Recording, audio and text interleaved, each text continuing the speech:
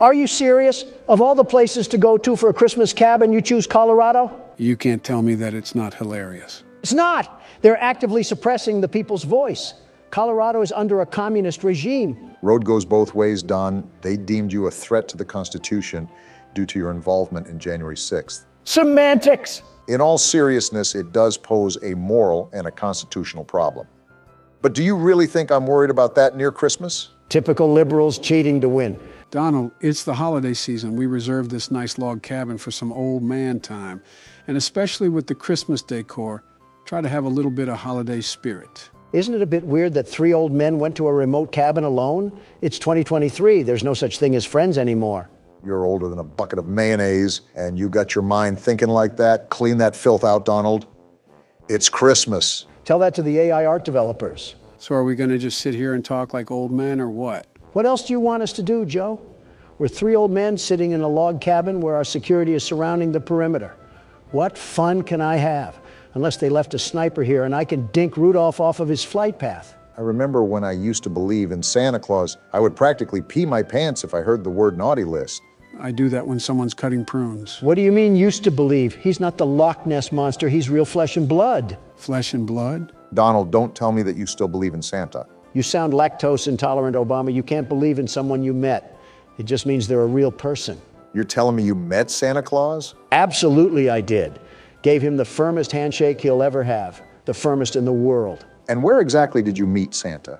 During the Home Alone 2 shooting. He was in a big red chair with a bunch of presents around him. It was near the hotel that Macaulay Culkin was staying at. Sounds like they just hired a standalone Santa actor. No, he was in disguise.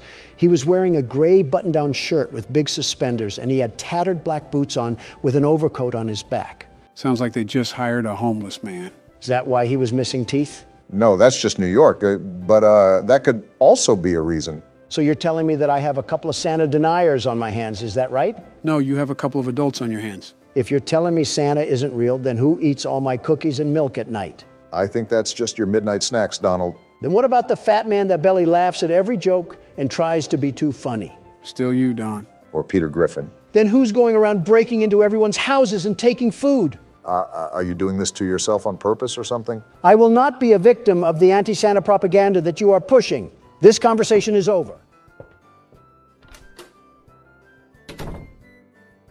Did you see him take the plate of cookies? Joe, he took the whole pan. Pathetic.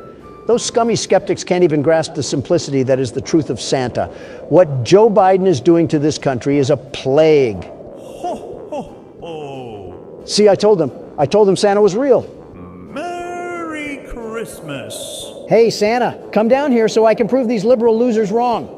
Were you the guy talking about shooting my reindeer? I mean, yeah, but all they have here is a sawed-off. Wait, what are you doing with that gun? Say, Joe, this is possibly the best hot cocoa I've ever tasted.